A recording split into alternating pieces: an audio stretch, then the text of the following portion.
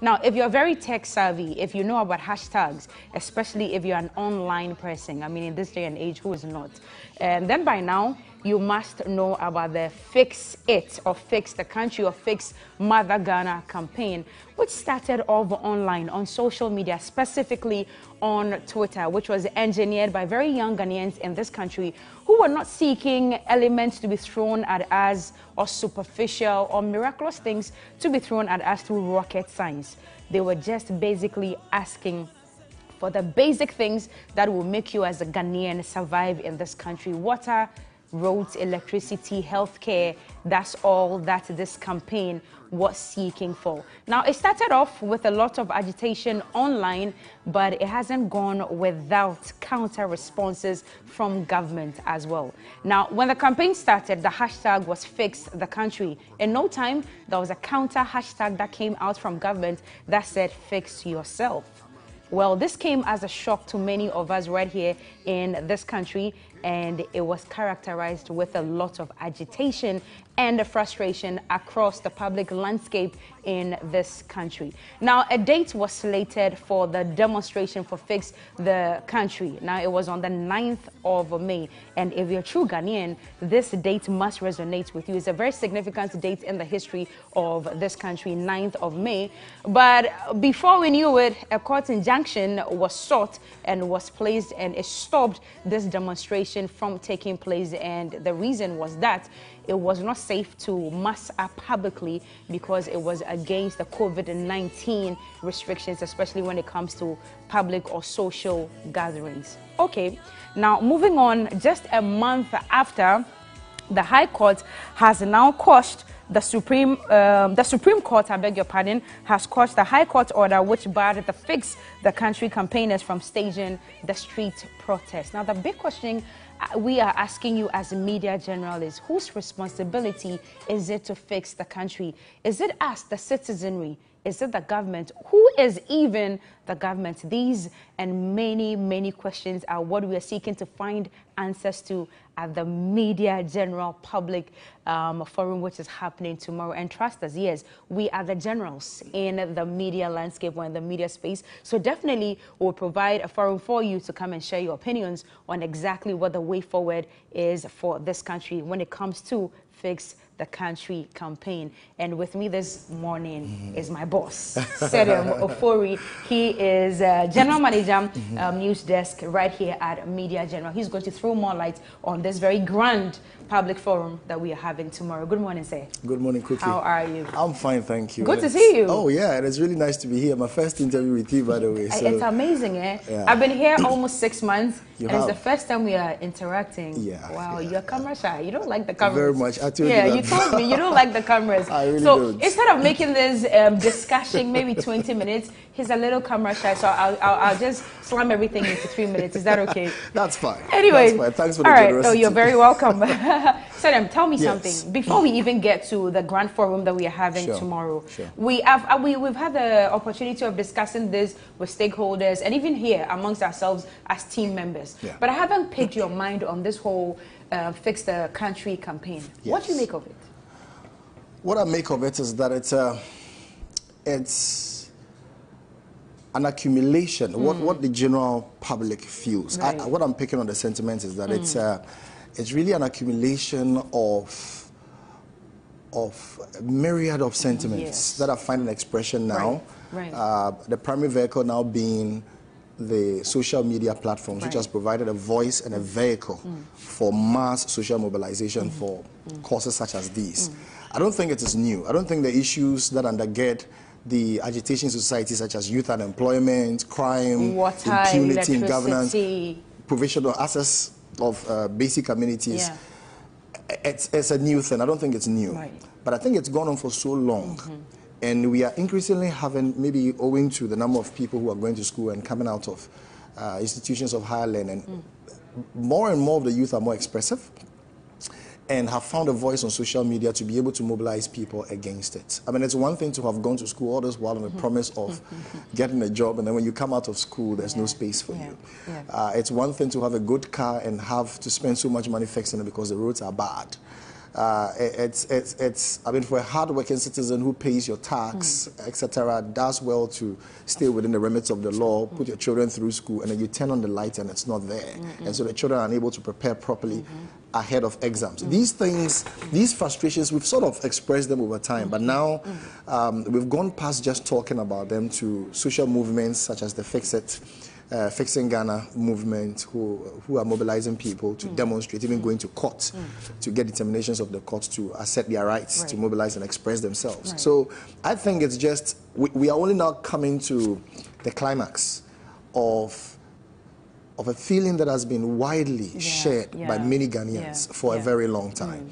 And now people don't mind going out into the streets to get their voices heard. It's not just here, it's happening in Nigeria. There was serious... and SARS movement. I was going to speak to that. And so basically, it's a groundswell of sentiments that have been buried among the general public for a very long time. And now the youth have found a vehicle to mobilize.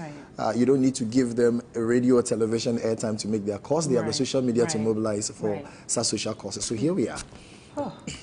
I love every bit of your submission. You should have been here a long time ago. I don't know why your camera says you should have been here a very long time ago. Now, I believe these and many others is what has informed the decision to hold this grand forum tomorrow. Is that correct? Yes, it is one of them. And this is the first in a series of conversations which TV3 is putting together. We are bringing thought leaders and the general public together to have a conversation on the state of affairs in our country as regards things like youth unemployment and crime. You do the newspaper review here, so the front page, today's daily graphic front page, publishes the findings of a research that was done by the National Commission on Civic Education into extremism. And one of the big concerns that this research reveals is youth unemployment as being the primary motivator for extremism in our society. When people just don't have gainful employment, they don't have things to expend their energies and time on and be rewarded by remuneration, you will have extremism. So this is not just us saying it. It's grounded on research done both by the NCCE and the National Security also. And it shows that youth unemployment is serious. So we want to talk about youth unemployment as part of the forum. We also look at the national security and Galamsey problem. But national security, because we really want to understand what this institution is about, because increasingly there's a perception that they are assuming a more militant posture and also encroaching on civil liberties. Is it a primary duty of people who work under national security to go about evicting people from office, etc.? I want to ask some of these questions of the panel. Also, integrity in government and taking a social contract seriously. The social contract theory imposes some obligations on states that we've agreed that a few people should rule over us, make rules for us to comply by. But should that also be an excuse for impunity in government? Do different laws apply to different people? So that if I stole a ballot box at Techiman, I'll be shot. But if it happened amongst the people who made the law, the legislators, they can be excused. So that issue also has to be looked at. We're also looking at corruption and abuse of power. Whether government now has become the avenue for self-aggrandizement. Whether it's now a game of the elite state capture, and parochialism.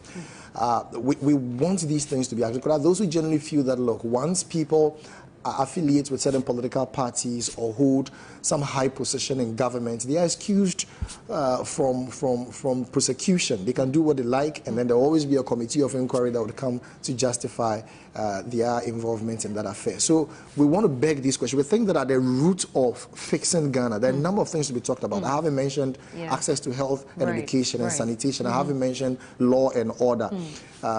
Those would come in subsequent conversations on a different forum. But these ones are the concentrations tomorrow. Yes, are the ones that will be looked at tomorrow.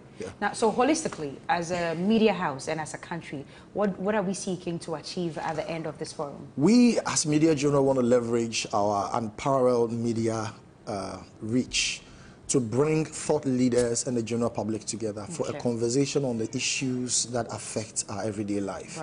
But most importantly, not just giving voice to people to vent, but giving an opportunity for us also to explore ideas, ideas from everywhere on solutions. So for us, we want to end this forum with being armed with information that possibly could be experimented on or tried as solutions to our problems. Fantastic. So if you look at, and I'll be getting to that pretty shortly, but if you look at the panel, I was just going to ask. It's composed of, it's a mix of the young and the old.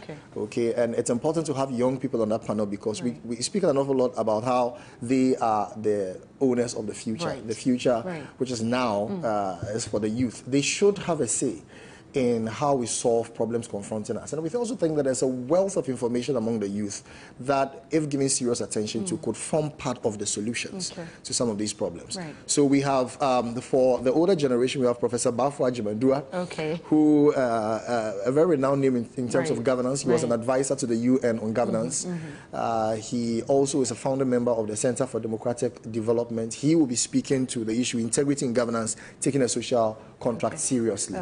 Then we have Mami Awinado Kanyerege. She is a consultant with Black Ridge and a very young lady who will be speaking to youth unemployment and drawing the nexus between that and crime.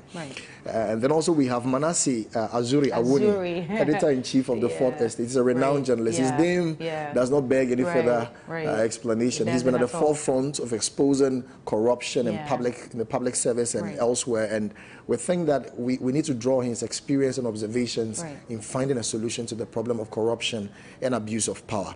Then finally, we have Dr. Ishmael Norman, who is president and CEO of the Institute of Security, Disaster and Emergency. A towering figure in our conversations on COVID-19. But we're bringing him onto this forum to speak to how to the national security situation in Galamsey. So everybody else will have an opportunity. We'll be sharing on 3news.com a link by which the public can join the conversation virtually. We have to observe. Okay, so wait, are we going? Can we attend physically though? You can't. Wait, where's the venue? The venue is here at TV3 in Studio C, but the rest of the public would have to join the conversation by watching it on TV3. Or listening to it on 92.73 FM, or going on our social media pages, TV3 Ghana, either on Facebook or on Twitter, and joining the conversation. Or you could also, if you feel compelled to ask a question or make a contribution, use the Zoom link, which will be advertising on 3news.com to access the platform on which you can share your ideas. What time is it starting? It's starting at 10 o'clock in the morning. 10:30 in the morning. That is tomorrow, 10th June. Of June, yes. Yes. So tomorrow at 10:30 we start a forum. It's live, and the public is invited to join. It's expected to last how long? It's just about an hour and 30 minutes. And then we are done. And hopefully, at the end of the day, we'll find answers to fixing this country and make Ghana what exactly it is supposed to be. Your last words before you leave us. Well, this is an important national, or should I say civic responsibility. We entreat all Ghanaians to be part of this conversation. We are not leaving this to just the few groups, Occupy Ghana, Fix Ghana, and those. All of us have to play a role in fixing Ghana. And so we'll be interrogating what your role is and what institutional roles are in getting to the solution. So you'll be a part of it. Fantastic. Sera Mufori, thank you so much for joining us this Thanks morning. For having me. Now, he's the General Manager, News Desk, right here at Media General. And be sure to join us tomorrow, 10:30, right here at TV3 Ghana. But if you cannot make it physically here, yes, he said it, it's online. You can watch on Facebook, Twitter. It will be on TV3 as well, and then on 3FM 92.7. Please make sure you make a date with us tomorrow as we fix this country. This is still TV3 New Day. I am Cookie. We'll be back with some entertainment.